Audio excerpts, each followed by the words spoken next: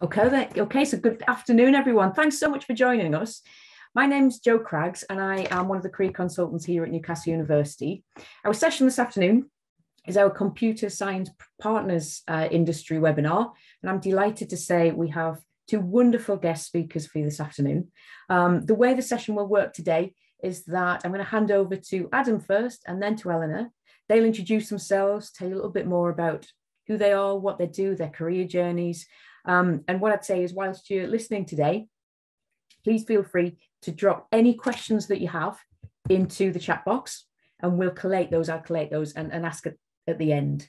Okay, so Adam, if it's okay, if I can hand over to you at this point, and I'll let you introduce yourself, and desperate to hear about your career journey so far. Yeah, of course. Hi, everyone. So my name is Adam Lisik. I work for a company called Waterstons.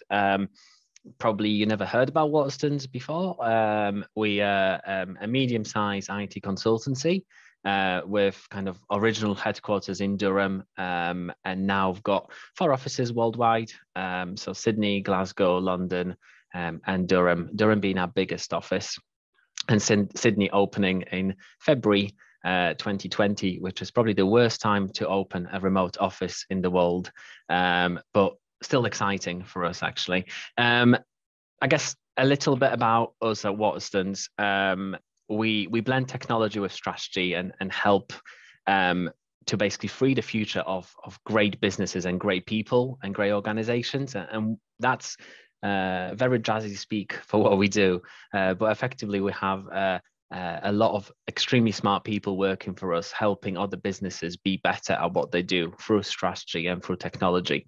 And that amazing number is about 290 consultants now. So about 90% of our business is consultants, so customer-facing people, and about 10% of our business is a kind of admin support teams, people that help us recruit, and amazing people that keep our finances up to date and buy things for us and so forth. But about 270 of them are customer-facing, so they'll interact with customers on a daily basis, and I'm customer-facing as well. I've done a number of talks at Newcastle Uni now, but I guess we should probably start with where I started. So funny enough, I was exactly in your seat 10 years ago at the Partners School in 2012. And I did the computer science degree at Newcastle University. And my career started really early on with Waterstons. And that actually started in my first year of studies. So back in the day, our founders, so Sally and Mike Waterston, would actually come and visit Newcastle University, would do lectures as part of kind of the external visit, a lecture series that Newcastle offers to students. And I would attend those lectures and listen to Sally Waterston and understand what business she's created. At the time, it was only a business of 80 people. And she would be really fascinating. And she's speaking at all of us in the lecture room. Lectures were much smaller. There was only 100 of us in that at that time in a class. And Waterstones would actually offer an internship to a student from first year. And funny enough, we offer the exact same internship now. So Alex has just joined us from Newcastle University yesterday. My team took him out for lunch today. I'm still at home with a tiny bit of COVID left in me, but Alex has started with us from first year of Newcastle Uni. So we've carried that through, but my career really started then. So 2013. And I had a great time at university. I did the standard university journey. I lived in halls. I moved to a student house. I had flatmates that didn't clean the house. I've met loads of new people. It was absolutely amazing. You never meet as many people as you do at the university. You meet people through lectures. You meet people through societies. You might pick up some part-time works. I worked a bit part-time during my studies as well at the sports centre. On Richardson Road, and that was great. I've met loads of people through that. And what happened during my internship is I was offered a placement straight away. So it was a 10-week internship. I got offered a placement year.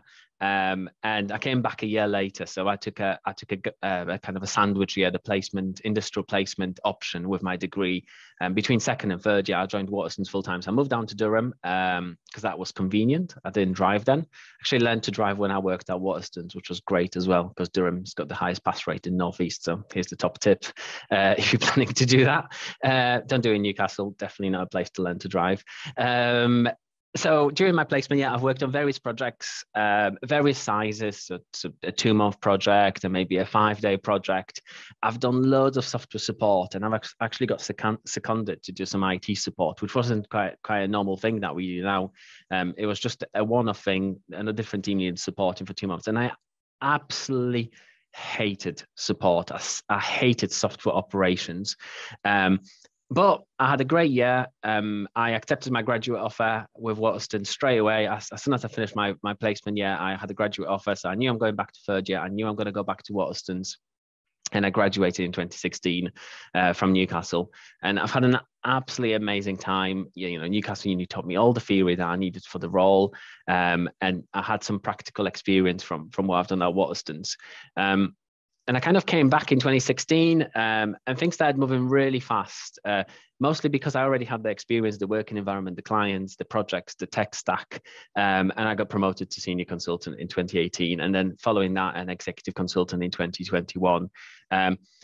Which it made me then step up to head of department quite quickly. As the business grew, there was a requirement to grow things, and I became a head of software operations and automation in 2021.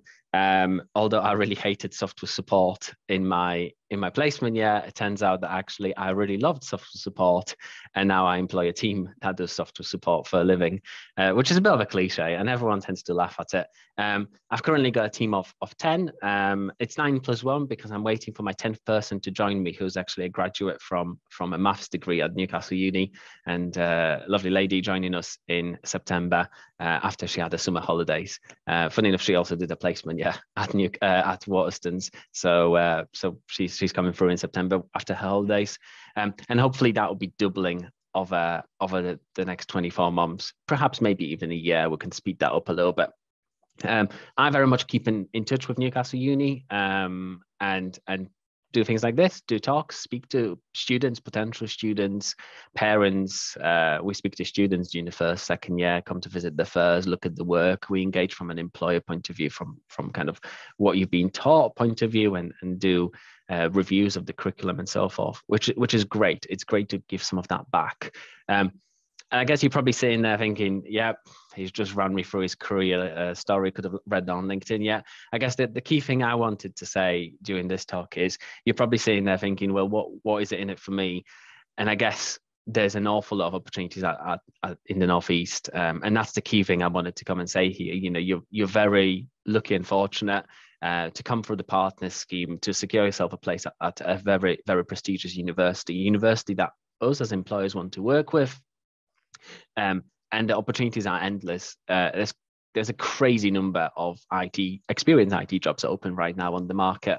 I would say at least 300 plus openings in the Northeast. I think 300 was the number I heard at the beginning of the year. It's definitely more than that. We're becoming a massive hub for IT in the Northeast, in between kind of Newcastle and Darlington. There's an awful lot of IT consultancy. So people like my business opening their offices, opening hubs in Northeast and saying, we want a slice of this talent. We want some of you guys to come and join us in the years to come. But at the same time, also the government is making a massive investment. So we know HMRC is moving their building down to Newcastle City Centre. That's a massive demolition job that's just ongoing currently. So they're moving their headquarters from actually Gosforth / Long Benton to the middle of city, which is great. And we know that the Treasury is going to open a building in Darlington in a couple of years, which is also great. So there's Northeast is becoming an absolute hub for us, for IT professionals, for tech professionals that want to continue being here in Northeast. And at the same time, us employers love taking graduates and placement students and interns, mainly because if we recruit quite early on in your career, then you guys are quite bought into the challenges on hand, into the business, into the story. It's really, really easy to train very, very early career people, not necessarily young people, early career people who want to step into that career and kind of bring you up to the speed with the tech that you need. And we know that the background you're coming from is absolutely good enough for all of us. We know that what Newcastle University is teaching you is great because we review it. So it kind of works well for us. So that's all I wanted to say. If you have any questions, we'll pick those up. Happy to answer any of those. Fantastic, Adam. Thank you so much. That's so interesting. I've got a bank of questions for you, but obviously we'll make sure everyone else gets the opportunity first. Brilliant, Elena. So you've got that straight on the screen. So that's perfect. I'll hand over to you if you don't mind. Thank you very much. Yes. So I'm going to try and whiz through this because I have a tendency to talk a lot. So I'll try to give a quick overview.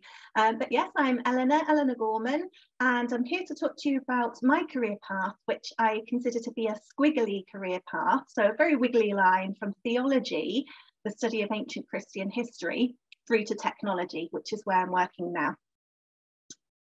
So this notion of squiggly careers, I don't know if it's something that you've heard about before, but it's this idea that careers aren't linear anymore. So you don't just start in one particular job in a particular employer and work your way up, but you can take lots of different twists and turns along the way to suit whatever you need at your particular moment in time. So I'll give you an example of that with my career path. And throughout all of this, I've just had this philosophy of being open to opportunities that come up. I'm a natural planner and I like to have a long-term plan, but I've tried to put that aside and just see what's out there, what opportunities are there, and try and make the most of those opportunities and the chances that I have and that I make for myself. So this is my squiggle. So this is my squiggly career that I've kind of visualized for you. And I'll take you through it through the key steps. So we start in the early years. So this is me growing up in Somerset in the southwest of England down here. And this is me in the middle with my brother and my sister, 3 children in a single parent family in this beautiful shade of orange council house, which we were the only orange house on the streets, which is nice. And yeah, so I grew up there in the southwest, went on to comprehensive school and a sixth form college. And that's when I got my first taste of jobs and working life. So I had lots of jobs in my spare time after school and in the weekends. Those were little things like working in a cake shop, in a clothes shop, care home. I was a cleaner for a local supermarket, and I worked in a factory for one day, in a meat packing factory. I could only stand it for one day, but it was a useful experience. So all of these jobs, they kind of met a purpose, met a need. So I needed to earn some money so I could get the bus to college, or I could buy a cone of chips at lunch or whatever. But actually these early stages of jobs really helped me to learn a lot of lessons and develop skills that I needed to develop for my future career, and actually was some of the best experiences that I've had for developing customer service skills and communication skills. So they seem like they're very small things, but they're actually really important for my career development. I then moved up to Durham University. So I wasn't sure what I wanted to do at university.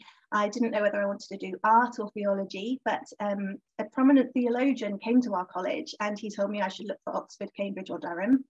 And I knew that I probably wouldn't fit in Oxford, Cambridge for me personally. Went to open day at Oxford and it wasn't right for me. And then I found out that at Durham, they have Durham Cathedral, and the theology department is right beside it. So I decided I'd give that a go and absolutely loved it. Absolutely brilliant experience studying there. And actually I stayed there for 7 years. So I did my undergraduate degree there and then my master's and my PhD in theology. During my undergraduate degree, I took on a lot of jobs, again, with a focus to kind of reduce my overdraft, to make sure that I had some money to kind of buy the notepads and pens and things that I needed and any new clothes that I needed, but also to gain experience for the future. So I knew it was important to kind of try and get careers experience, build a CV as early on as possible. So I did a whole range of things. So stuffing envelopes, testing algorithms, and I only lasted in that for 1 day because at the time I didn't know what an algorithm was and nobody explained it to me. So that was quite interesting. Marking primary school tests, working in care homes, as a mentor at a school for children with special educational needs. And as a postgraduate, I did some teaching and some assessment work there. And I learned a huge amount there, particularly, in terms of different kinds of skills, but also in terms of empathy and kind of interpersonal skills that I would use later in my career.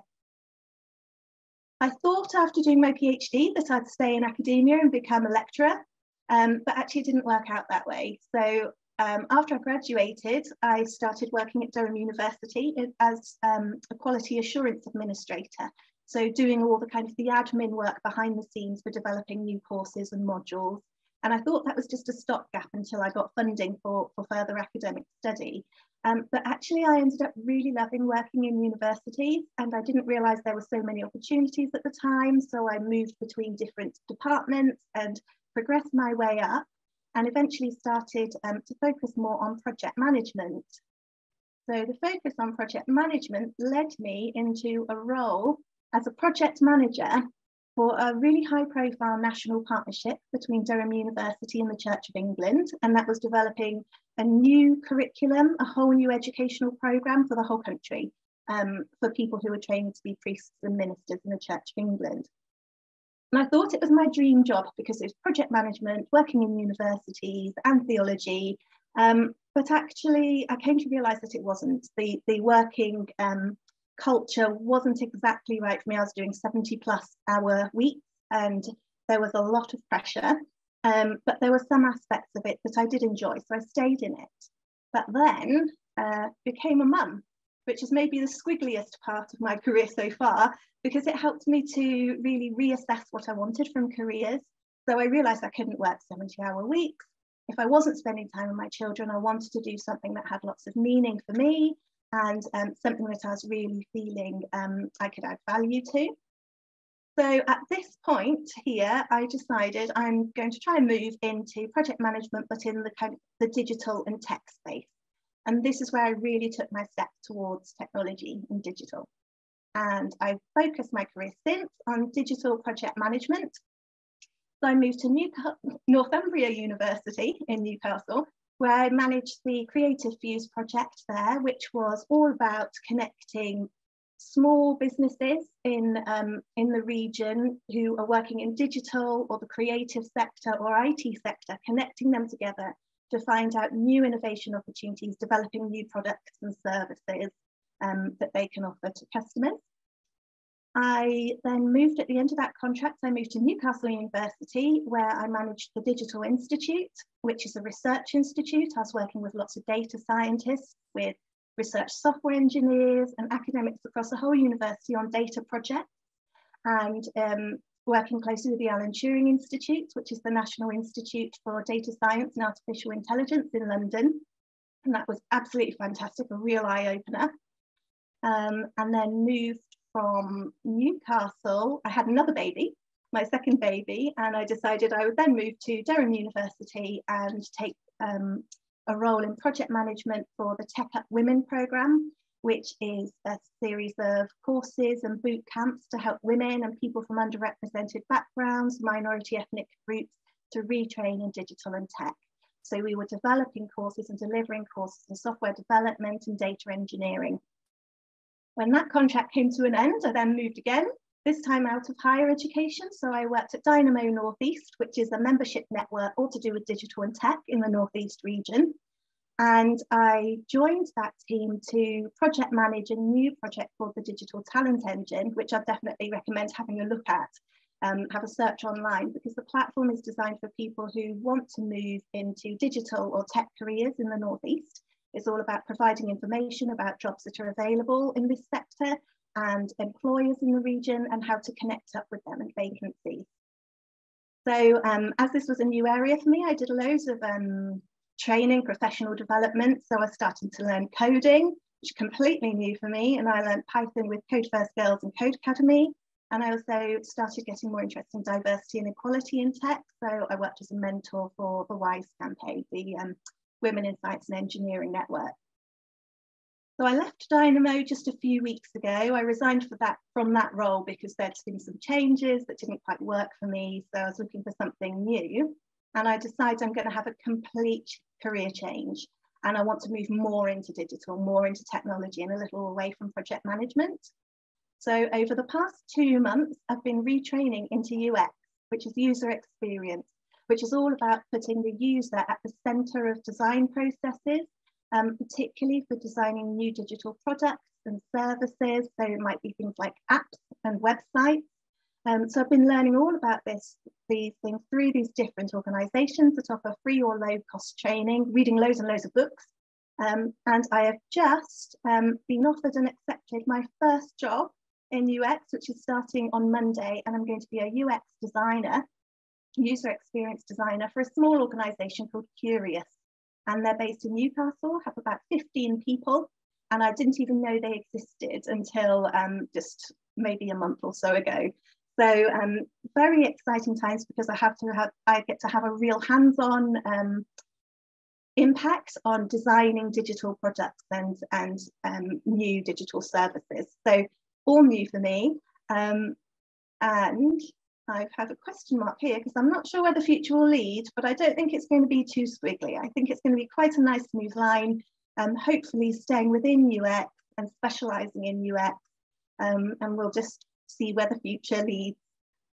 So I think that's probably about all I've got for my overview, and then I'm happy to talk about more things and answer questions in a moment. Amazing, Ella, thank you so much.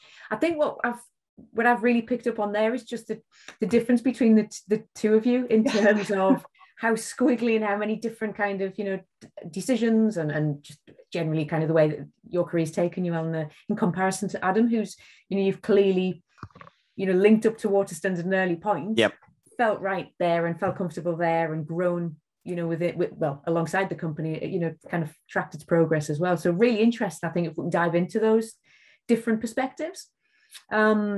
So if you have got questions, please drop them into the chat box. It's a question from Adam for Adam, please. You mentioned earlier that you had a fast career progression at Waterstons. Is that unique to Waterstons, do you think, or is it more widely seen amongst the industry? No, I would say it's widely seen across the industry. It's really funny you mentioned that, because I did congratulate one of my university friends on her being promoted to a head of data at Parkdean Resorts this morning on LinkedIn. So I don't think it's very unique to a particular organization. I think it's unique to the individuals. You know, not everyone wants to go into being a head of department. Not everyone might want to go into a particular role, and it's perfectly fine to be sliding across your career rather than going up, because you'll find that the tech industry is so interesting that many early career people join, and then they want to try a different part and they want to try a different part till they find something that they absolutely love. So it's not very traditional. You don't have to just go up in management or up in ranks. You can actually slide across as well, and that can be very successful and very rewarding, both from skills and pay point of view as well, because certain roles carry different pay within the IT industry. So if you decide to hoop from one to another, you might find that actually your salary might double in certain cases, which is crazy. I know that sounds really crazy, but it does happen. You might have not moved up a rank, you might have not taken more responsibility, but you're doing a completely different job and you're getting a completely different salary with it. Brilliant, thank you. Yeah, definitely an exciting industry to be in for sure. And one thing you did say, Adam, that interested me was that when you were early on in your career, when you did that IT support, software support, that you didn't like it, and then you did. And one of my questions was there a moment, did you find a moment that kind of drew you back into it, or was it just as you progressed in it and developed an understanding of it? Was there any significant kind of... I think as I developed as a young person, I would say, I kind of understood the need for it. And genuinely speaking, if you were to speak to any of my colleagues, if someone says who loves software support most out of our entire division, they'll probably point at my name, which is a really weird thing, because I did genuinely used to hate it. I remember taking my manager, who is still my manager, Daniel, he took me out for lunch to say thank you for my placement year, and I spent the entire hour having a moan about software support and how much I hated it. 8 years on, and now lead software support for Daniel, and I think he's okay with it. But I think I tend to grow with it, and I think for me it was the unique thing that I spotted an opportunity with it, where actually we could do things differently. We could, you know, rather than just seeing it as software support, what else could we do? What other services could we offer our customers? How can we develop that into an interesting offering that our people love working on?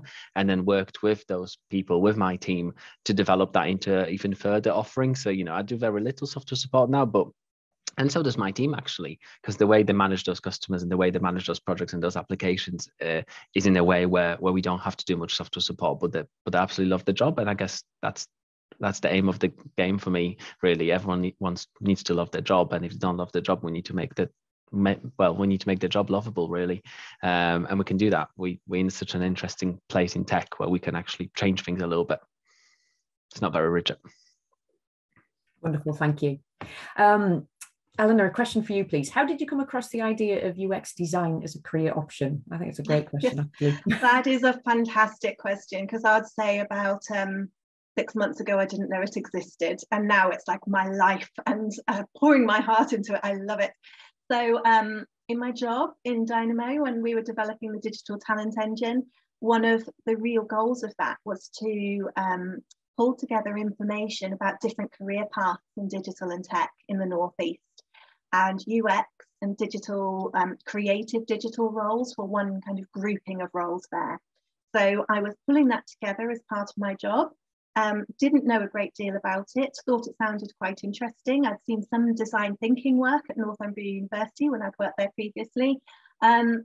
And I thought, well, I'm just going to look into it a little further. And I saw that there was a free course being run by a company called And Digital. And that was all about getting women into tech and particularly UX. So I took that course, which was just a couple of hours each evening for 6 weeks. And I knew within about 10 minutes of that course that this is what I wanted to do with my life. Like, it was incredible. And it was just, it felt utterly like me, like everything that I want from a career, I was going to get from this. So I just decided after that, well, during that first session, that I wanted to do this in the future. And I thought in the next year or two, so I'll just do some training and learn about it and then make the move. But then when I resigned from my job just recently, I thought, that's it, I'm just going to take the chance and I'm just going to go for it and see what happens. And it looks like I'm hopefully landing on my feet because I have my new job, and I can't wait to start. I'm just learning more and more about it and getting more and more excited about it. So I think it's really important to keep an open mind. So this is something I never would have thought about. As you know, that you saw that picture of me when I was like 5 or something. I never at that age would have thought I'd be working in digital and tech. Never. Maybe art, but not technology. And now I'm moving my way around to technology, but a creative and designerly kind of role. So it's keeping options open. And actually it's really interesting because I was at Newcastle University for a careers fair a few weeks ago. And it was particularly for people in computing and IT. And everybody I spoke to, must have been over 100 people, the students there who were in the 2nd or 3rd year, they were saying they either want to work in something to do with data, something to do with development, or UX.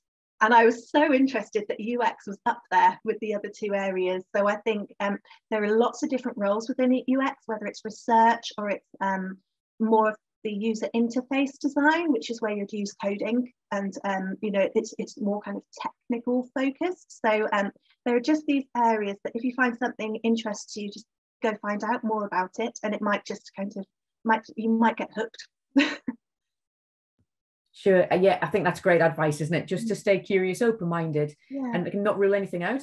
Yes, definitely. Definitely. And that's so interesting where you started. I was fascinated by theology, and then and where you are now. Like you said, that transition, I don't think anybody could have predicted. But no. You tapping into different ideas. Was it whilst you were when you became a mum? Was that your time just to kind of step back and reevaluate things? Would you say? Yeah. I think I had this plan in my mind when I started studying at university that I wanted to be a theologian. I wanted to be a lecturer, and that plan didn't quite work out. So step after step, I just made the most of it and took different roles and went towards whatever interested me, but didn't have a proper plan.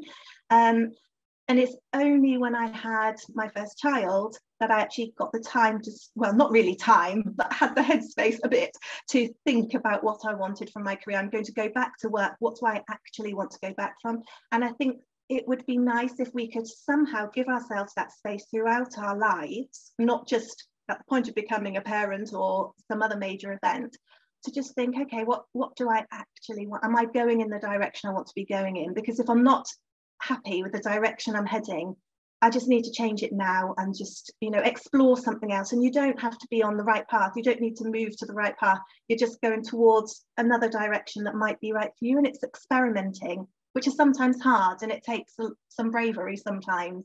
But it's definitely worth it, I think. Yeah, absolutely. Great insight. Thank you. There's quite a few questions coming in. Let me so for you both, please. Adam, I'll pose this one to you first. What extracurricular skills would be good for your respective jobs? Yeah, and I think that next question as well on there from Tom, is there a better way to learn new skills or work or volunteering? It's funny that you ask that, because the main reason why I secured my internship at Waterstons is because I volunteer as an ambulance crew with St. John Ambulance. So that's just something I do on top of my role, but it actually made me stand out as a candidate. You know, everyone who applied was at Newcastle University. Everyone had a certain grade. Everyone did coursework. All the lecturers spoke about all 8 of us in the same way.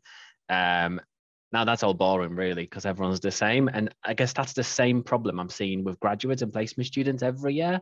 You know, if we make the process extremely fair and we mask people's names out and the gender out, and we don't actually use CVs anymore. So if we just base it off people's application forms, it's all the same.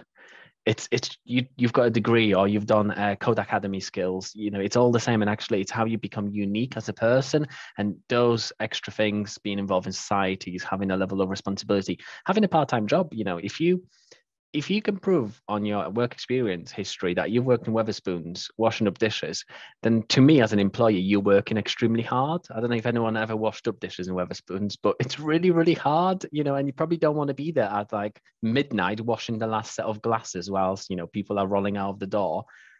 But it's a skill, and you know, and you get rewarded further down your career for those skills. You know what it means to work hard. You know what it means to turn up to a job on time.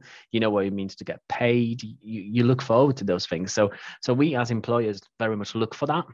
Even though it might not be IT related, even though you might have not designed a website for your dad's business, or, you know, all the standard things that people tend to put on the CVs, they're all still great. But actually just those little things that you're doing out of your spare time or on top of your studies are also great. When I interviewed for some summer interns this year, there was many people that turned up and just said they do nothing in their spare time. But we know how many lectures people have. We know what people are up to. So, you know, to say nothing, actually, it doesn't make them stand out. Whereas if you have a part-time job, if you're interested in something, if you're pursuing an interest, many of you might be thinking, oh, well, do I need a good programming CV? But I think I'm with Elena on this. You know, you need to explore the IT path. You need to have a look what's out there, the whole spectrum. Programming is one tiny little bit. I thought when I finished university in 2016, if I'm going back to Waterstons, I'm going to work on this massive programming project. I'm going to be a software engineer. It's going to be great. I do very little writing code.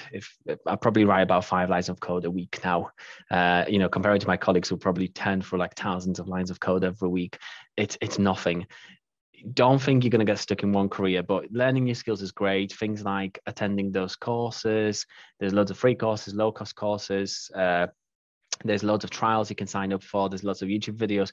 Coming to career fairs, exploring those career paths, talking to people, getting some ideas, and then going and exploring that. There's plenty of resources you can do, and you can stick all of that on your CV. So definitely really worthwhile doing. But it doesn't have to be IT or tech. It could be something completely different. It was for me.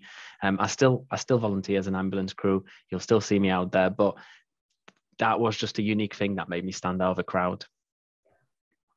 Brilliant, thank you. And yeah, you've hit on a point there I was going to bring into conversation. You beat me to it. Absolutely, just about demonstrating those attributes, isn't it? And I speak to a lot of students who will say, oh, well, I'm applying for a job in X, but ABC is just not relevant from my CV. And obviously I'll make the point of, yes, it is, because, you know, it's what it stands for, and it's shown resilience. If you've worked in a pub and you've had difficult customers, if you've washed up all day and night, like you said, it's all of those softer attributes and soft skills, if you like, that really shine through. So not to dismiss anything, really, is it? And like you said, try and seek those extra opportunities that will make you stand out. So brilliant.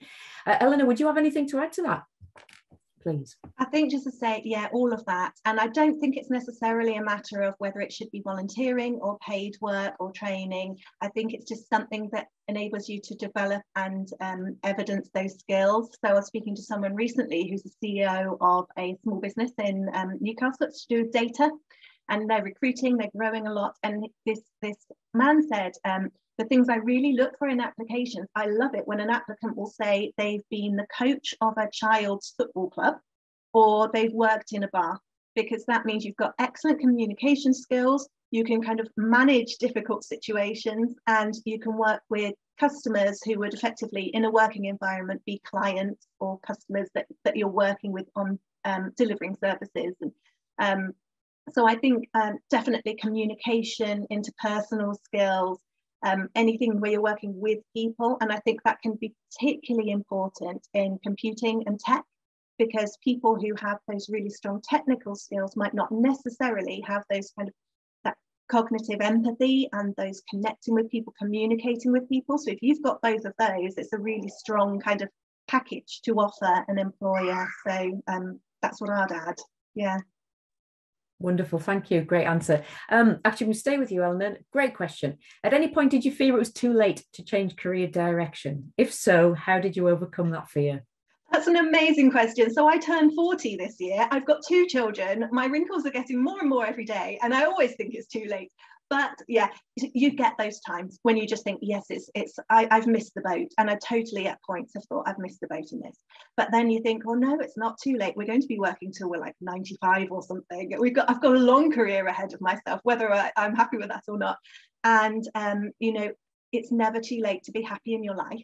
And if you feel that something isn't right for you, or that you could do something that makes you really happy, I don't think it's ever too late to go for that.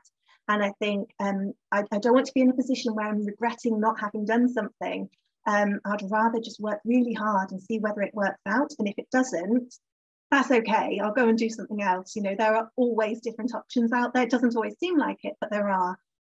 So yes, absolutely. I do feel like I've left it too late sometimes. But, you know, I think it's working out. I don't want to speak too soon. I don't want to jinx it, but I think it's working out. Good question. Brilliant, thank you. And stay with you for another question, if you don't mind. Was there a reason you stuck with working in universities, even when changing career path? Does it provide extra experience or leverage to gain a position at other companies? Yeah, I love working in universities. So I hadn't thought of a university as an employer before I started working in one, and I hadn't realised the complete diversity of roles and the ability to move between different teams, almost different professions within a single organisation. And what I found I really enjoyed about working in the university is that you can get all different perspectives on a similar kind of area of work. So you can get a perspective on what university does for research or for students or for external engagement with businesses or for outreach work. It gave me the chance to really understand how a very large, very complex organisation works. And then working between different universities, I could see how that model works for different organisations, depending on their different missions and goals. So I love that. I love education, and I really support what universities are doing.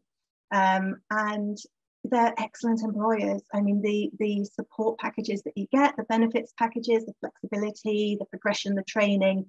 University is a great place to work, and I do miss it a bit. You might be able to tell I do miss it slightly, but yeah, it's all experience. But the things that I've learned from working in a university is so relevant to other sectors, because the university covers so many different things and works with so many different stakeholders that I can just bring that into a wide range of roles. So yeah, that's why I chose to stay in the university before moving out. But I'm still working closely with them. Absolutely, yeah. Yeah. No, it's really insightful, thank you. Adam, if I can come to you next then, and it's a question for you both, but I'll give you a chance to grab a glass of water. Question from Okan that says, how is your work-life balance? Do you feel you have more freedom in the tech industry? That is an extremely good question. I think, being quite honest, for the past 8 years, I probably go up and down in swings, and I sometimes have an excellent work-life balance where, you know, I will just work my hours and I'll make sure to have breaks, and no projects ever overrun and no customers ever ring me past 5 o'clock. And the world is a beautiful place. And sometimes I go in the extreme opposite of, I'll have a customer begging me for a call at 5:30 on a Friday because they're up against it. And I will join that call, not because anyone's telling me to join that call, because I personally feel bad for them. And that's just the nature of kind of the work. But we do have an awful amount of flexibility. And I'd say in tech, we're extremely lucky in the flexibility that we get. My other half is an architect, and I have seen the lack of flexibility that they get. But we do have absolute flexibility in tech, and loads of people will offer things like flexible work hours. Loads of companies look at things like extended maternity, paternity, adoption, surrogacy leave, things like doctor's appointments or dentist appointments. You know, I have a dentist appointment on Friday. No one really minds that I have a dentist appointment at 10 a.m. on a Friday. I'll just go to my dentist appointment, and I'll come back when I'm ready, when I feel like coming back and my jaw stopped hurting. So we do have absolute flexibility. I think it's fair to say that some of the roles in IT don't have that flexibility. You know, if you're a security engineer and you're working a night shift, you may have to work a night shift, and you might not perceive that as flexibility. But for some people, night shifts really work. You know, for some families, some parents will just cater around the children and work a night shift, and then look after the kids after they come back from school and so forth. So it might work, but you might not see as flexibility. Some people might work in environments. If you imagine an environment like a police control room when you're supporting their systems, you might not be able to have a dentist appointment, because if there isn't an IT engineer to support the systems, then people's lives could be in danger. So you have to be very careful how you perceive flexibility and freedom. But we do definitely have freedom and flexibility. And I think depending on what businesses you work, you may also have freedom in terms of design decisions or tech decisions. But again, all of that is very reasonable. So I couldn't wake up tomorrow morning and go, well, I know today I've done C#, but tomorrow I'll do PHP, because that's an absolutely crazy decision for a business to make. But actually with time, you may be able to suggest things that, you know, could lead to that decision. So we do have freedom to do that as well. I don't know if you want to add more to that, Elena, than I've covered. Yeah, that's great. And I think it does vary a lot. But I've been very lucky with my role. So with having the 2 children, and especially everything around pandemic and school pickups and drop-offs and children's illnesses, I need flexibility. So that's one of the absolute essentials that I'm looking for in a job. You know, possibly that as much as I look for the salary, I look for flexibility. And I don't always need to use that flexibility, but I need to know I'm working for an employer who understands the situation I'm in and understands that I will need that flexibility and will give me that. So I've been incredibly lucky the past 2 roles particularly, where my work has been very flexible. I haven't been micromanaged. I can start when I like and finish when I like, as long as I make up the hours. If I need to dip out for an appointment or to pick up the children or something, then I can make up those hours. Or, you know, if I feel like I've worked particularly hard, then I don't even need to make up those hours. And you know, there's a lot of trust that has gone into the roles that I've had, and I really, really value that. And I think they've got a lot more out of me because I really value the trust that's been put in me and onto me. So yeah, I think there's that. My current company that I'm moving to, they work 4.5 days, so I get Friday afternoons off, which is nice. I think Atom Bank works a 4-day week. But there is a lot of flexibility out there, and I think companies are becoming more and more open to kind of being aware of the challenges that people face, whether they're parents or whether they're carers or people who just need to balance things in life. And I think there's a greater understanding of diversity and inclusion and the need to support that in working environments. We've got a long way to go, but I think a lot more companies are becoming aware of this, and it's something that should come through in job application, job adverts, and something you can get a sense of from company websites and LinkedIn pages. But you can also talk, I think you can talk quite freely about when you're speaking with people from companies. I 100% agree with that. And watch out for things like, so for example, we offer unlimited holidays and reset days for mental health, you know, because we're only human. But if you think about tech teams and tech businesses, it's the people that make the business. So for me, you know, without my team, without my colleagues, I wouldn't have a job ever, because we wouldn't exist. So, you know, people are the most amazing, people are the most important things to us as a business, really. The most important assets. You know, we can deal without computers, we can deal without things, we can go and replace those quite quickly, but we can't replace people. So you'll get a feeling from job descriptions. You can look up things on places like Glassdoor, which is a job review board. Take things, read them, understand them, question them, ask those questions on the interviews. And again, the same with diversity, you know, challenge businesses to what they're doing towards diversity. It's a very common question I get in an interview now, and no one should be afraid to answer it.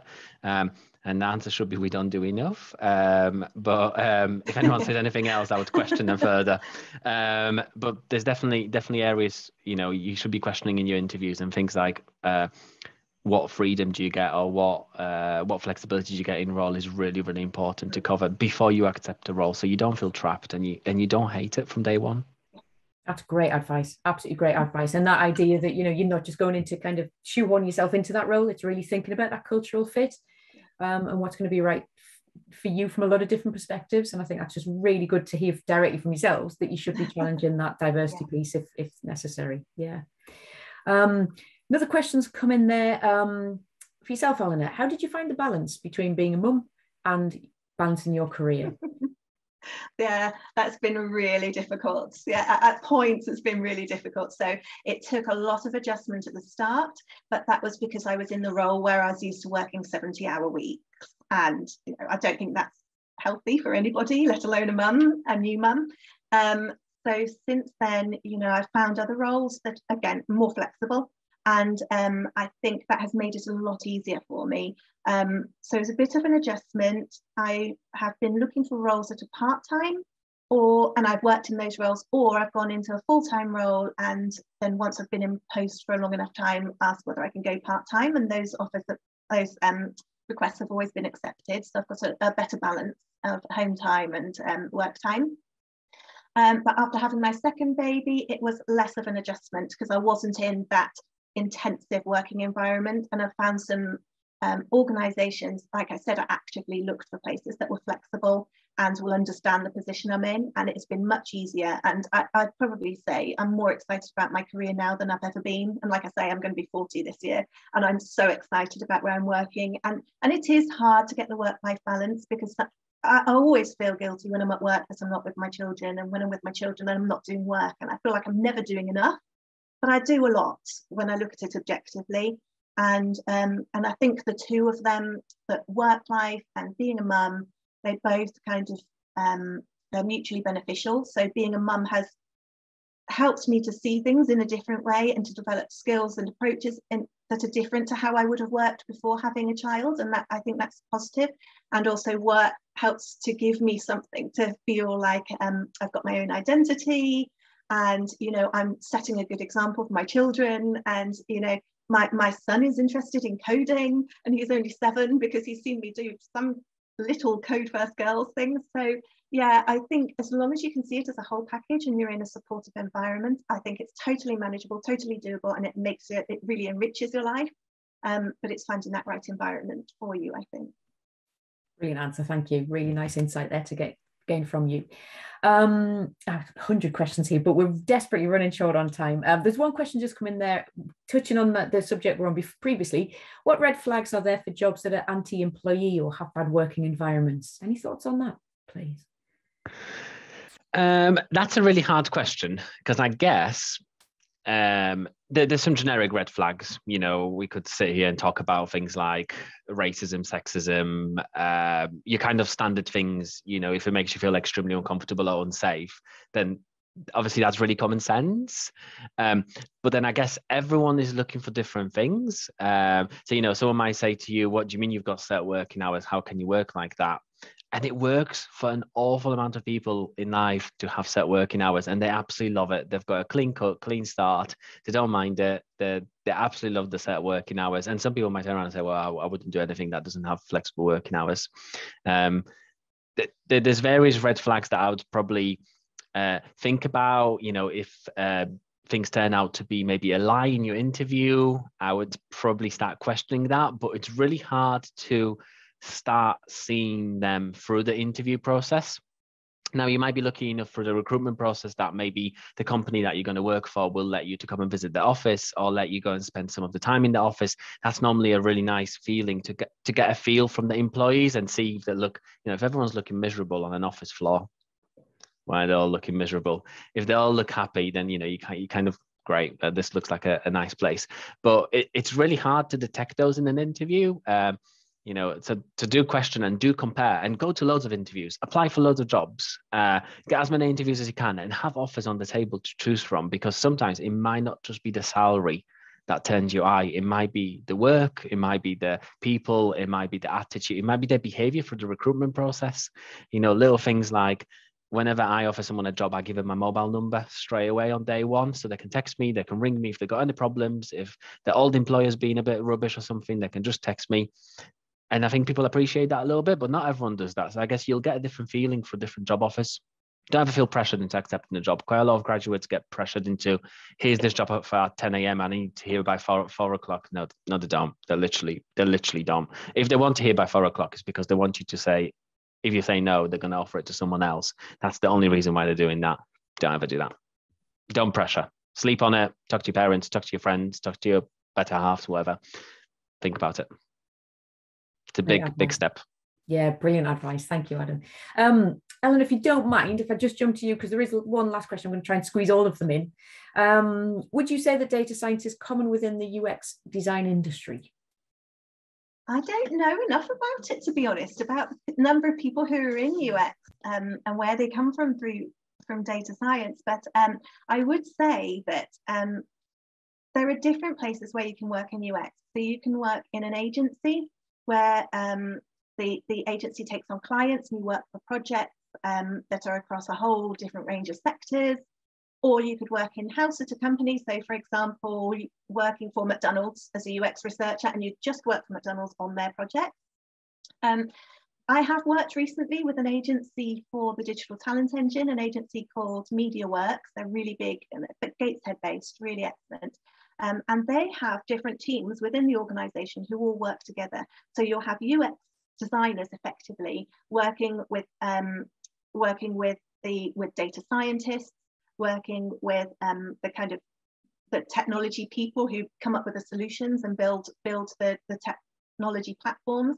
And you have all these different teams coming together and working together, and you also have some crossover between those teams. So I imagine that might be a good place for someone who's got a data science background, where you could be working a data science role but having an input to kind of the design process or the other way around. I'm not sure, but I do know from that careers fair that there were lots of people, particularly from the MSc, the Master's course in data science at Newcastle, and the undergraduate degree computing, who were really interested in UX. So I imagine if there aren't many people in data science who are now working in UX, they're definitely going to be more. And UX is a hugely growing area. And I think having that kind of data background would be absolutely excellent, because in UX, you have UX research, where you work with users directly and carry out research, and having that kind of understanding of data and how you compile, collect it and analyze it and get some kind of insight from it. I can imagine that'd be hugely useful.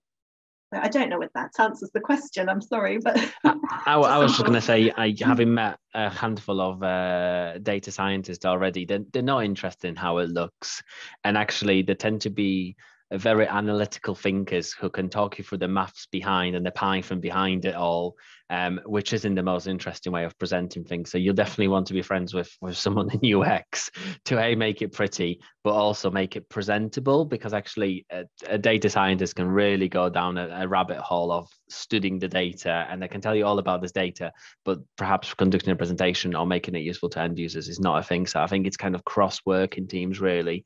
You definitely have an awful amount of collaboration in IT, and you're going to accept that your boundary is somewhere, which I think is sometimes really hard to accept, but you're going to have to start sharing and kind of cuddling each other and sharing ideas and working as a team together, rather than just kind of a single person doing it all.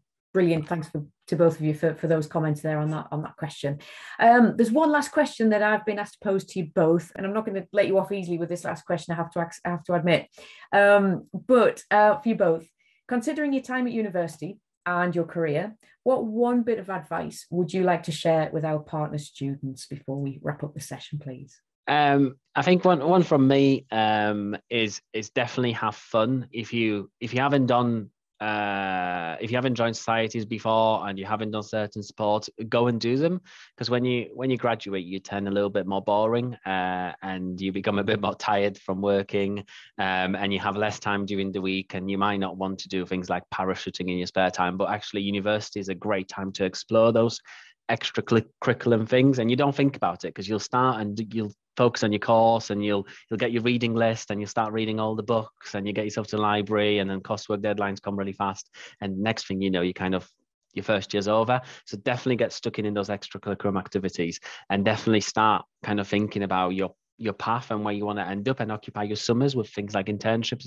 It's a great way to start. So that'd be my 2 tips of try things you haven't tried before and push yourself out there. And I know it's really hard, but remember, in your first year, everyone's in the same boat, because no one's ever done, you know, this sport or that sport or joined this weird society.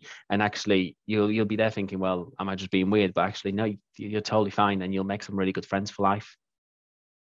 Fantastic, thank you. And it brings us back to that original point that Elena brought up, I think, about the curiosity, doesn't it? Just staying open and curious and really just expanding. Elena, any other advice you'd like to leave us with, please? Yeah, it might sound a bit airy-fairy, but I think just be yourself, absolutely be yourself. And this is something that is really coming through to me as I grow older. You know, university is a fantastic time to explore who you are, to meet people who are on the same wavelength as you, and to really just be yourself and explore who you are as a person. And I don't mean in terms of careers, but in terms of your life, in terms of what you want from life, you know, what your interests are, exploring new things and finding out what works for you. I think that's just something really important throughout the whole of your life, just to try, you know, to feel comfortable being you and being yourself. That is such a positive note to finish on, that authenticity, isn't it? Just be you. Yeah. Yes. And then any employer wants to see that. If you're trying to be something for somebody else, not going to work. Yeah, definitely. Everyone else is taken, they say, don't they? So you're the only person who can be you. And I think sometimes there's a pressure to feel like you have to be like the person who's at the top of your class, or you have to be like the person in the suit who's in the job that you want to be in.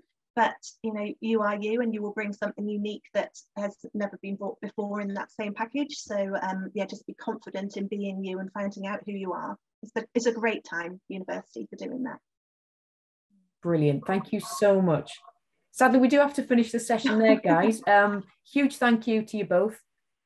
Absolutely really insightful, really interesting to speak with you both this afternoon. So I'm sure I'll, along with everyone else in the room, thanks so much for taking time out.